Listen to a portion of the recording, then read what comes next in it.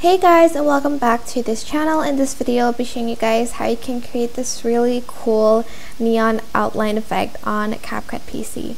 So you are going to go to effects and you can either choose neon outline from party, but I'm going to select neon from comic and I'm just going to add it like so.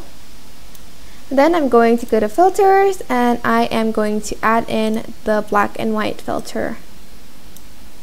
And I am going to export that first. After that, you are going to import that video. Pink outline. Insert it here. I'm just going to delete these. And add in a pink color or any color you want. I'm just going to add in a pink one. Scale it, oops.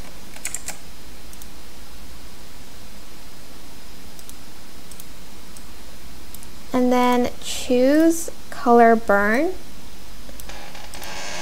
Or, oh yeah, color dodge, sorry, not color burn. Choose color dodge. You can adjust the opacity, but I like it really bright like so.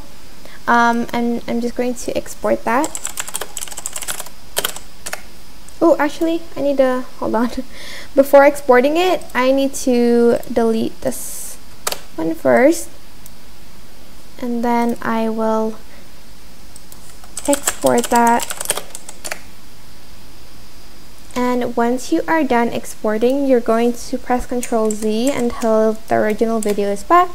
And you're going to import that video that we just made, this one. Add it to your track and add it on top like so. Choose any of the blend mode that you like the best. I'm just going to choose brighten for mine, and you can also adjust the opacity if you still think the neon outline is a little bit too much.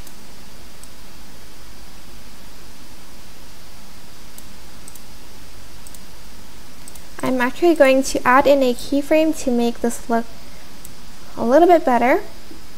So I'm just going to add a keyframe here and have it from 0 to when she turns to about 84%. Like that. And I'm also going to have it scale a little bit. So I'm just going to add one here, like a keyframe.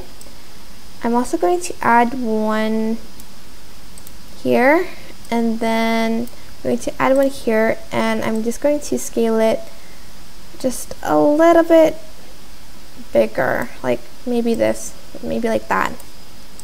And this is the final result. I hope this tutorial was helpful for you guys. Don't forget to like, comment, share, and also subscribe to this channel if you haven't done that already. If you have any questions, just leave it in the comment section down below, and I will try my best to answer them all for you guys.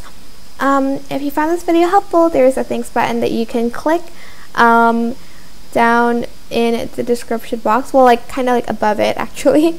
But yeah, thank you so much for watching. Bye!